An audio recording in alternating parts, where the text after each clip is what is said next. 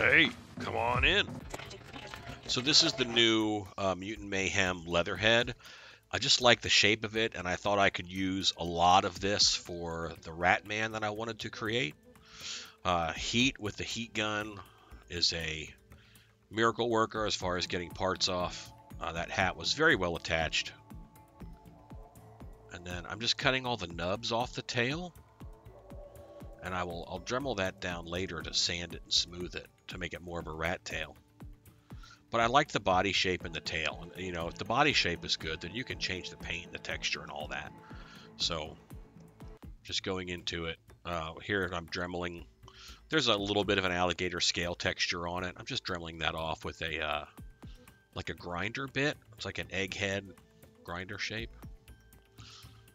And he had a vest on, and he has a lot of little accessories, which are great. And so I have a rat head that I purchased. And I'm going to attach it to kind of his face. So I'm cutting his face off here, and that'll leave his movable neck stump. So I still have a movable head, but I want that head to come straight off of there and not like up on a post. So I'm using the Dremel grinder again to smooth that out and make it nice and flat.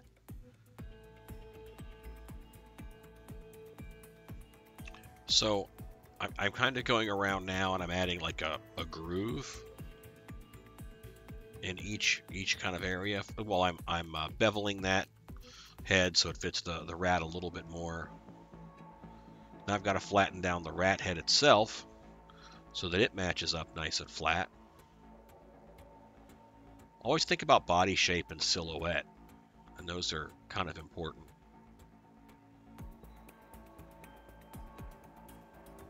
And he's a garbage. See, I'm going around the edge with like making it like scalloped. That's going to help me simulate fur later when I do the clay over top. Clean up my area. Just soften that a little bit so I can get the hands off. And I know I want different hands. I buy a lot of hands. I buy a lot of heads. I'm just getting into resin 3D printing, so I'll be printing more of my own. But I've also subscribed to a few Patreons where I can get access to things. And I have these Beastman feet, which are, I think those are from Mendoza Customs. I'm not sure. And I had to trim his feet in order to glue down into there, but it's not perfect, so I'm just going to mix up a little bit of the epoxy putty, the steel stick 5-minute epoxy putty. Mix up a little bit of that, and I should be able to go around the feet.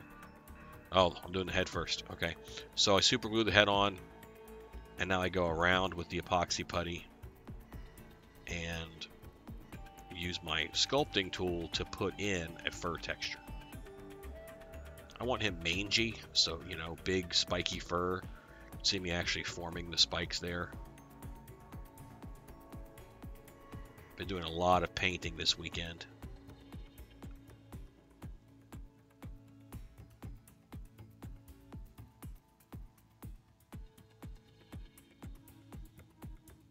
You can kind of only work one area at a time, but the epoxy putty does dry and it cures hard in 5 minutes, so that's really good. So it's fast.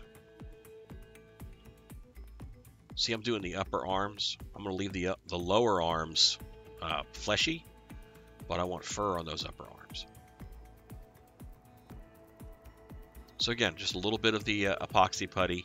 It's very sticky as it is, and then as it cures, you can put in some fur texture. Now I'm filling those gaps around the feet. Just look weird, so I'm making the bottom of his legs that are sticking out of his pants and the tops of the feet hairier, furrier. I'm adding fur to them. I'm making it more furry. I think that's right.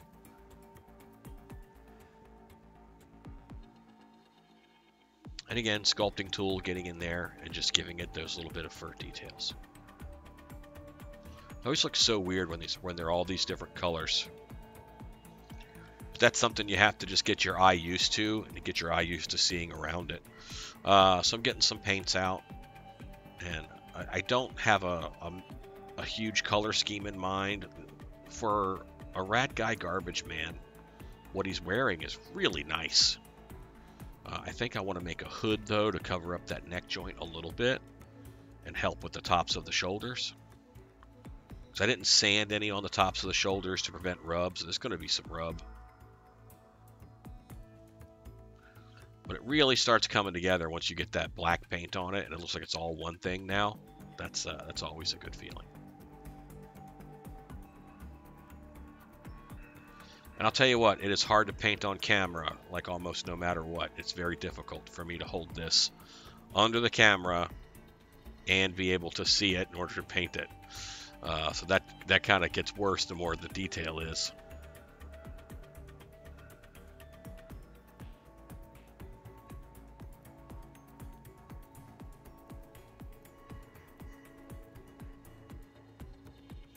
So yeah, like I said, his tail and his lower arms and a little bit of his muzzle and his feet are going to have the fleshy tones.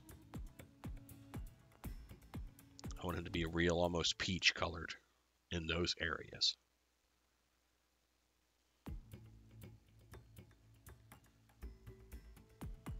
And then I want like a mangy gray fur for him.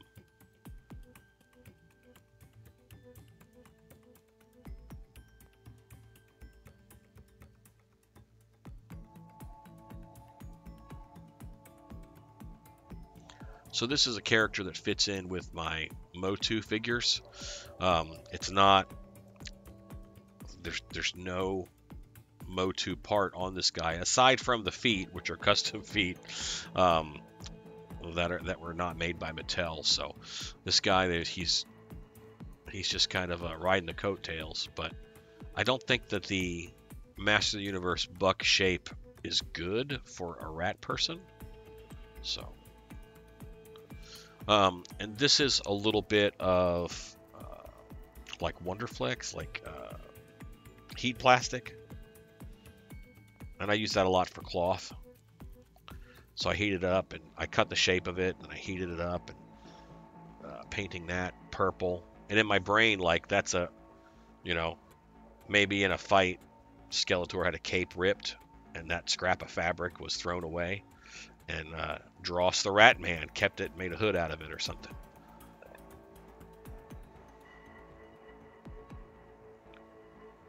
So that was a antique that I put on there. And that antique just kind of dirtied him up a little bit. And then I was able to put on that purple. So he's got that nice bright purple and everything else is kind of dingy. I want to go in. I want to give him red eyes. He works in the dark. He works in the tunnels of Snake Mountain. So I want him to have red eyes. And then I have a trick for how to, if you booger your, like I boogered it a little bit right there. I got the red on the eyelid. And something I do all the time is I'll take a fine Sharpie or a regular Sharpie. And I will just reline the eye. Put a little bit of red inside the ear there. Give that a little bit of life. But what a simple character. But he has a lot of character to him. And a lot of it is that body pose in that Leatherhead figure from the Mutant Mayhem. He just works as far as that goes. So he has a very different silhouette from the other characters, and that's something that I use to make things stand out. He is oh, here's my Sharpie. I'm using a bigger Sharpie this time because I want to get that whole eye bed. But look at how that just pops the eye with that dark under it. Now he looks like he's pretty rough. Let's take him over to the turntable.